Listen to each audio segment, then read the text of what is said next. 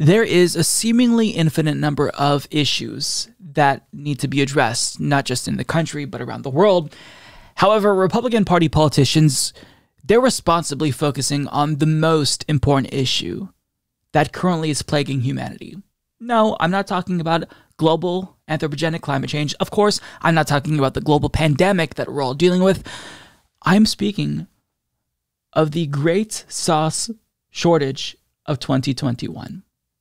Now, if you don't know what I'm talking about, this Breitbart article should shed some light on the situation. Quote, Chick-fil-A limits sauces per order due to shortage. Now, in response to this article, U.S. Senator Ted Cruz tweeted out, Joe Biden is destroying America.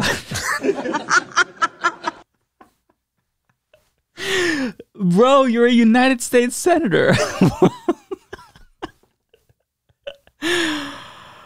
Now, that's not all, because in response to an article at The Hill about Chick-fil-A's shortage of sauces, QAnon conspiracy theorist and Capitol insurrection co-conspirator Lauren Boebert responded saying, is there no limit to how awful Biden's America can get? And in addition to her quote tweet, she also responded directly to that article's thread, and she wrote the exact same comment.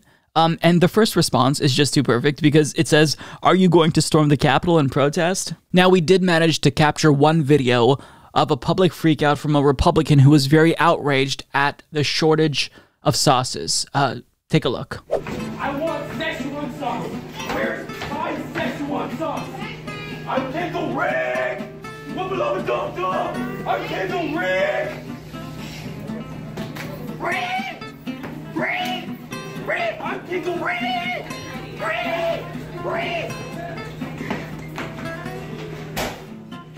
Hey, Ted Cruz. This shoe? I'm Ted Cruz. Now look, I'm sure that you're confused.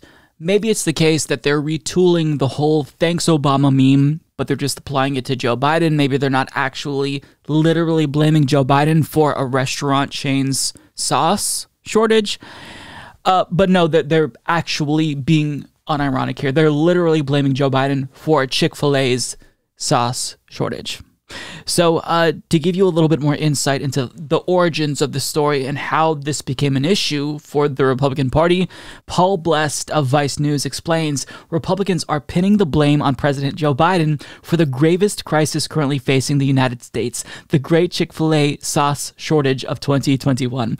Oklahoma Governor Kevin Stitt, who is up for re-election next year, sent an email to supporters Monday pointing the finger at Biden over the chicken restaurant supply chain issues, which the company said earlier this month were a result of industry-wide supply chain shortages. Chick-fil-A has a sauce shortage, and you want to know why? Stitt wrote, because of Joe Biden's radical liberal policies.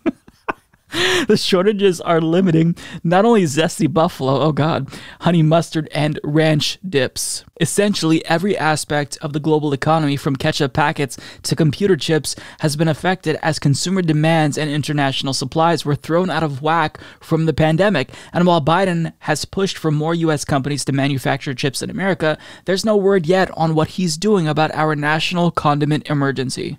So this is literally something that the Republican Party is trying to make into a thing.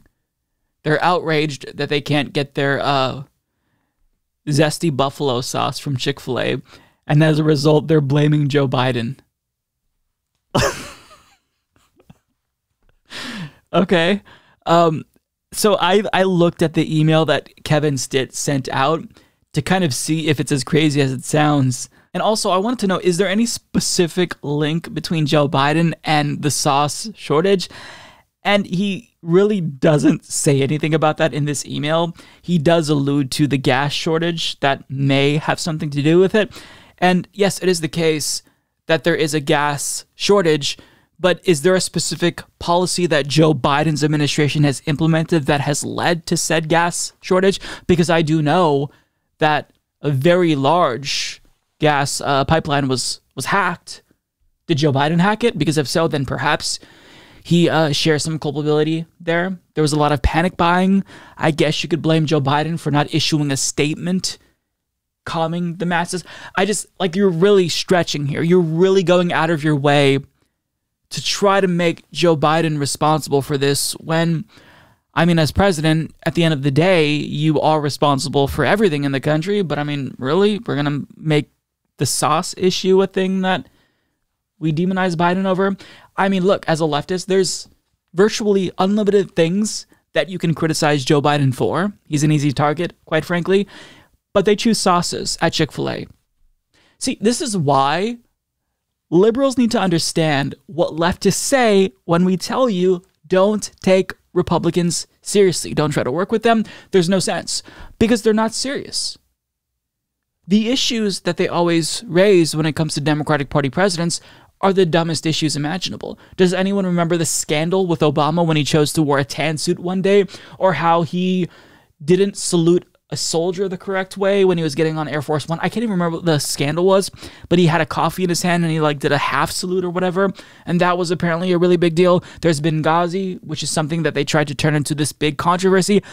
They don't know how to criticize Democrats because they agree with a lot that the Democratic Party does when it comes to economics. They agree on a lot more with the Democrats than even leftists do. So what do? They try to manufacture these bizarre scandals in order to get the Democratic Party president, but they go for the dumbest of all dumb scandals. I mean, really? Chick-fil-A sauces? I mean, look, let's just assume for a moment that they're arguing in good faith and they have evidence that I'm not privy to, and Biden really is unilaterally responsible for the great sauce shortage of 2021. Is this really the main thing that you want to make a big deal out of? Aren't there other things that you can criticize Joe Biden for? I mean, really, this is what we're doing? Chick-fil-A sauces? Can't get your honey mustard, so you're throwing a temper tantrum? Being a Karen on Twitter, Ted Cruz, really?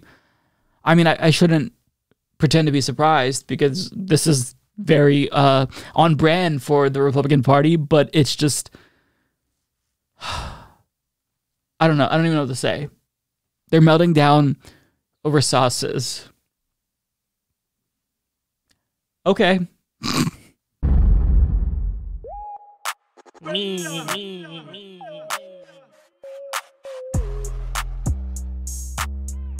I'm Ted Cruz. Me. Alpha male, not a beta male.